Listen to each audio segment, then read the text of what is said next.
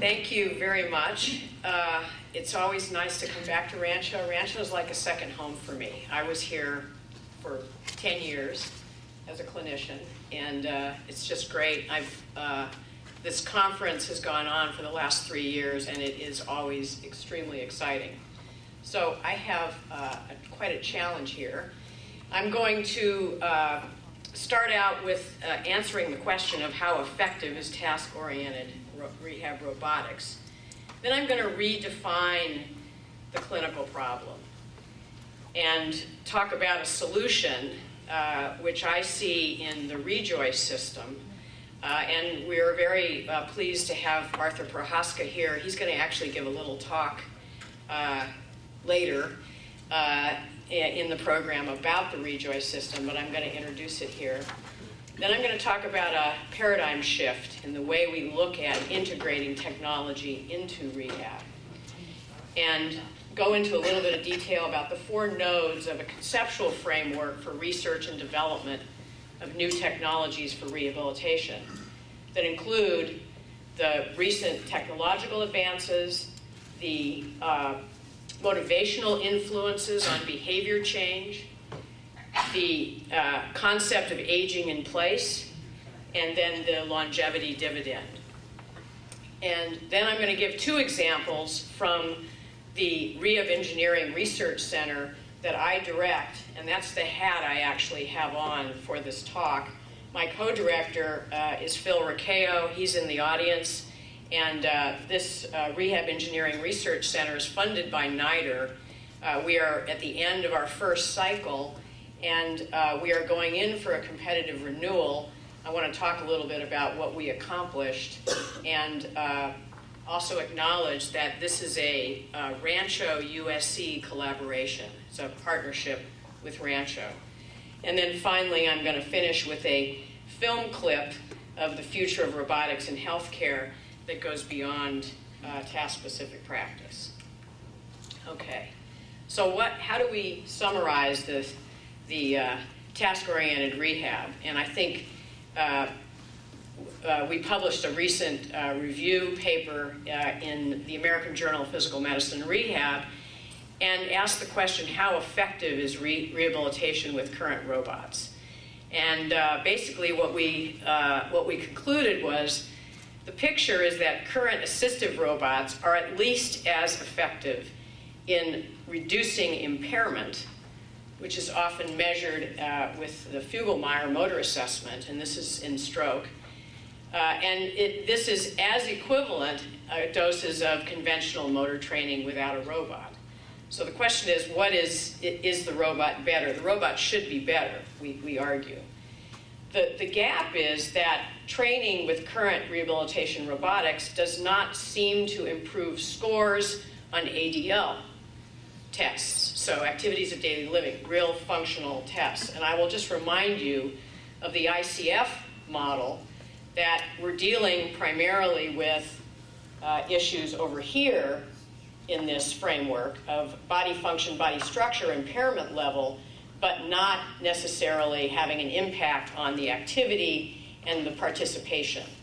Our Rehab Engineering Research Center is called Optimizing Technology, Optimizing Participation Through Technology. So we're very interested in using the technology to optimize participation in meaningful and functional activities. So there's a problem here. And so in redefining the problem, I would like to argue that it is not so much about repetitive task practice, which is the message everyone has taken about robotics, but it is more about meaningful task practice. It is more about full participation in the activity. So full participation means that the person is motivated to use the technology. And generalizability of the benefits to health-promoting behaviors and cognitive flexibility in life outside the clinic. So we see benefits that go beyond the motor. They go into really cognitive. I mean, we're planning actions. We need to be flexible. Functionally, we have to move between actions. We have to sequence actions. We don't think about a lot of the movements that we do. They're implicit. And to get to that level, you need to also have these changes, cognitive changes.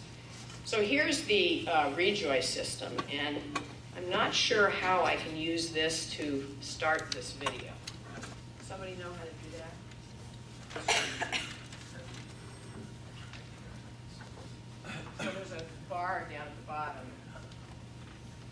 Great, thanks, Bill. We often bring you stories of medical inventions and breakthroughs, but it takes years before these inventions are available to the public. Today, an example of a made-in-Alberta device that's now literally in the hands of the people who need it. CBC's Brandy Yanchek is at the Glen Rose Hospital and has the story for us. Brandy.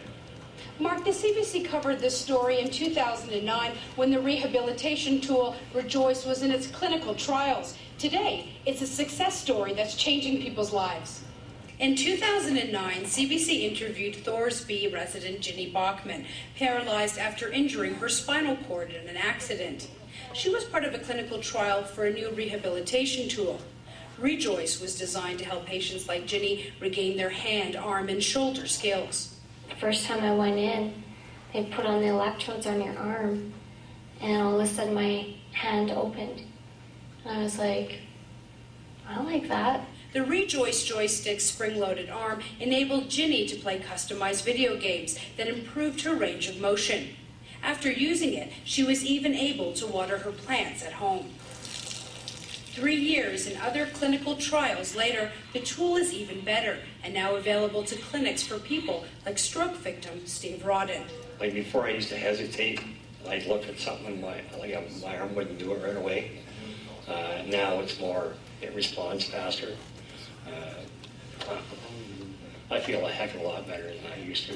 Andy Prohaska is one of the developers of Rejoice, which his father and another doctor invented at the University of Alberta. He describes it as a clinic in a box because it helps patients who can't leave their home to do their rehabilitation therapy sessions there. In addition to using it in the hospital, you can also send a Rejoice home with a patient and then supervise them over the internet. So for an hour a day for 6 weeks, a patient can meet with their therapist online. The inventors say they started offering Rejoice to clinics in January, and it's become so popular they just can't keep up with demand. It's especially popular in China, Singapore, Thailand, and Korea. Mark? Thanks, Brandy. The CBC's Brandy Yanchek at the Glen Rose Hospital. So what is particularly interesting, and I didn't really talk to Arthur about this before I put this talk together, but if you look at the 5 core principles that Rejoice is based on, they, in some sense, relate back to this paradigm shift that I'm talking about. So he argues that they need to provide standardized upper limb exercises representing activities of daily living. They need to disguise intensive training with motivating games. So he's getting into the motivation there. They need to track functional improvements with an automated objective hand and arm function test. So we have an assessment in there, embedded in there, where we can follow improvement.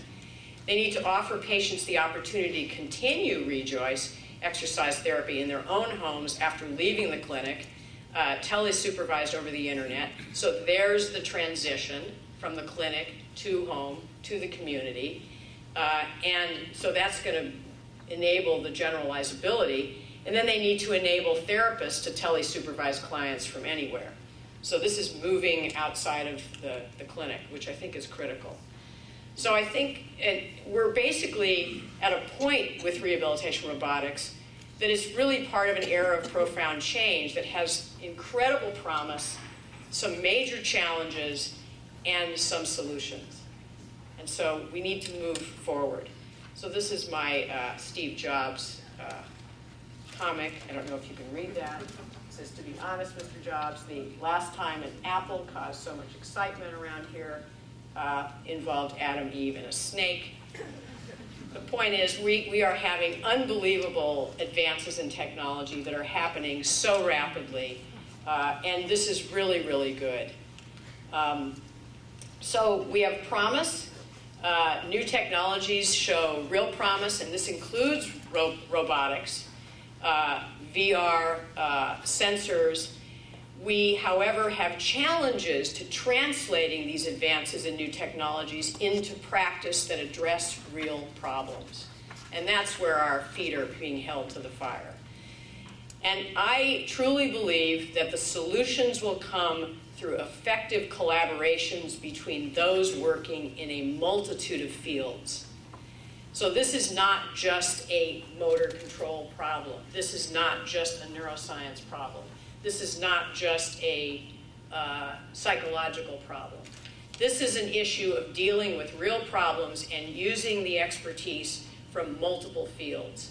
And so the collaborative science that we are doing in our RERC has really borne, I think, we have realized that we can solve some of these problems much more effectively and efficiently.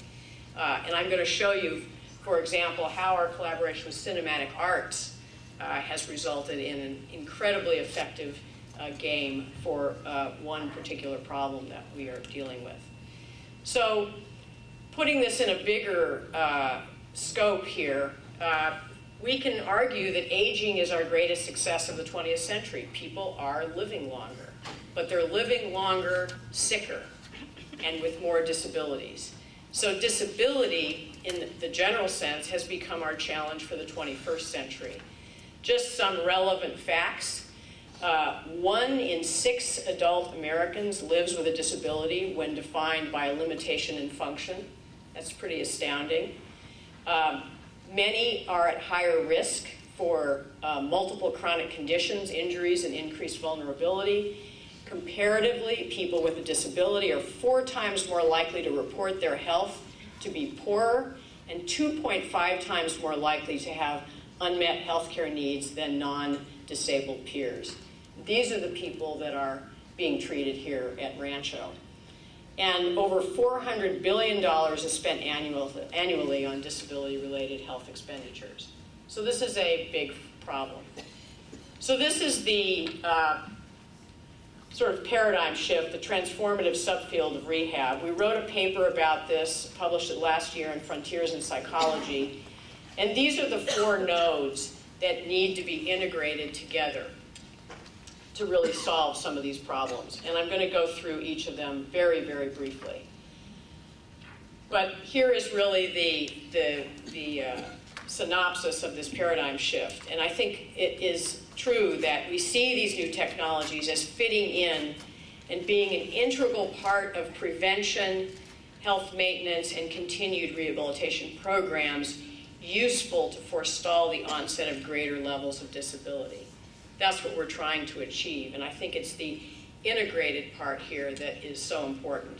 So the technology can't live by itself, and if we focus just on the technology and on advancing that technology, we're missing the big picture.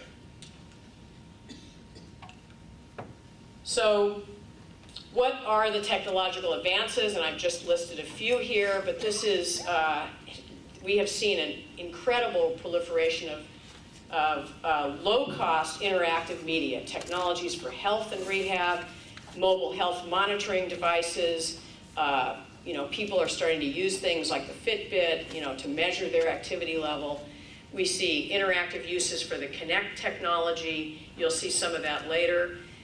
We have simple emergency notification devices, VR and game-based rehab programs, the use of smartphones, tablets, and computers now by both patients and practitioners. And if you look at developments in robotics for assessment and rehab, if you do a PubMed search just on robotic rehab and stroke, you get 394 hits, 196 since 2010. And if you do virtual reality rehabilitation and stroke, you get 146 hits. So this is clearly a key area. Moving to the next node, we talk about motivation, but do we really understand what that means? And this is courtesy of my colleague Rebecca Luthwaite, who is here at Rancho.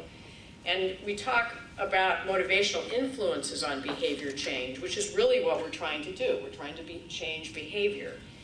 And we see that there are 3 fundamental psychological needs that need to be paid attention to in the development of any technology: autonomy, competence, and social relatedness. And what do we mean by those? Autonomy is the need to determine or feel in control of one's own actions, to be agentic. And I would argue that this is likely why version 1 of the Lokomat failed. And I think everybody knows this, but the version 1 was a device that moved the limbs in a normal gait kinematics, but the patient really was not in control. So they were being moved, and I think the engineers were very proud of the fact that they were able to replicate a kinematically accurate movement of the limbs in gait. But it's not just about that. It's about the patient feeling that they also have some control over the system. And later versions of the Lokomat really got that and are now incorporating that into... Am I echoing? Yeah. Sorry. Not your problem. Second one is competence, the need to perceive oneself as capable or competent. This is sometimes seen as the need to maintain or enhance competence. And this is where, when we give feedback, we can provide a sense of competence, we can foster motivation and also engagement. So when we do experiments where we give people feedback about things, or we ask them, do you want feedback about that performance? People never ask for feedback about performance that they think they did really poorly. They ask for feedback about performance that they think they were successful at. So we want to see that we are competent and capable. So this is another very important aspect of paying attention to fundamental psychological needs. And finally, the last one, which I think any practicing clinician knows intuitively, is this notion of social relatedness. The need to feel included, accepted, or connected to others, to feel satisfaction in one's involvement with the social world. And this is where a lot of social media, VR games with others can really be beneficial. So if we move to the third node, aging in place, and we notice that we have to close the gap between the evidence and the practice in the community and the home. We can't just stop with a device that is in the clinic and then, that's it. And you publish your paper, you've shown efficacy, and that's it. And I ask people, I say, so when people went home after using this device, what did they do? I don't know. We didn't gather those data. So how do we know that it, affected their behavior in any long-term way? So it turns out that seniors want to stay in their homes longer. And the place we call home matters. Most Americans will spend most of their time in their own home or in a rented residence. If you ask seniors, what worries you about the future? The 4 top reasons are frustration at being immobile, overall effects of frailty, isolation, that echoes this social relatedness, and fear of falling, getting sick and being able to take care of themselves. This is an autonomy piece. If you do a PubMed search on falls prevention and technology, you get 281 hits, 101 hits since 2010. So this is a big problem. And finally, the fourth node, the longevity dividend, refers to the economic benefits of ending aging and eliminating the associated healthcare costs. And really what this is, if you look down here, so we're living longer, but the onset of disease is happening earlier, relatively speaking, if we extend life. But if we can delay the onset of disease by keeping people active and engaged and doing health-promoting kinds of behaviors, then we reap the rewards because we reduce the costs, the healthcare costs, in that period. So we're not ending aging. People are still aging, but they're going to be aging with less disability, and less time will be spent consuming healthcare dollars toward the end of life. So it really is the sum of health social and economic benefits that result from slower aging. All right, so now I'm going to give you 2 examples from our Rehab Engineering Research Center that we think mirror this paradigm shift. The first one is a investigation into a fall prevention exercise program for seniors.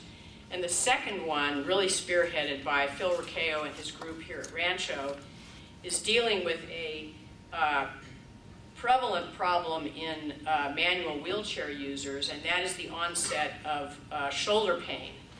And this stems from a whole series of investigations, both at the biomechanical level, at the efficacy level of a program, and then to reduce shoulder pain, and then the development of a game in collaboration with our folks in cinematic arts. And so I'm going to share both of those with you. So this, so let me, I think I'm going to need you again, Phil. This one on the bottom is the study that we conducted here using the Connect system and a game that was developed by our folks at ICT. This individual is reaching for virtual targets.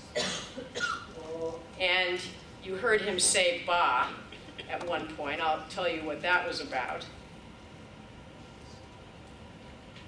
And this is the particular part of the study where he's actually stepping and reaching. So he's challenging his balance. We're measuring his leg EMG. We're measuring his reaction time. We've measured a whole bunch of things, and we're now finalizing the data analysis on this big study. It was 30 subjects, and I'm going to tell you a little bit of the results. But before I do that, Phil, can you show this beautiful segment? This is a composite of the work that was done on the shoulder, starting out with focus groups with both patients and clinicians. This is what an analysis of what happens during a card transfer. And this, mind you, this individual is doing this several times a day. And if you just look at bringing the wheelchair in, putting it in the back of the car, and then the next clip you're going to see is the analysis. So Toyota donated a car to Phil's lab. He instrumented it. And you're going to see some incredible analysis of the forces and the EMG in a minute that is used. You're going to see the right infraspinatus and the left deltoid synchronized with the actual movement that is going on. And in the next segment, when he's lifting the chair in and putting it in the back seat, you're going to see an incredible burst of activity here in the right infraspinatus. When the muscle is in a very stretched position, it's no wonder that these folks develop shoulder pain. Sarah Mulroy and Phil have done a detailed biomechanical analysis of the stresses on the shoulder during these particular activities, and have pretty much figured out what movements and what positions produce this shoulder pain, and have designed a set of exercises that specifically target these. And I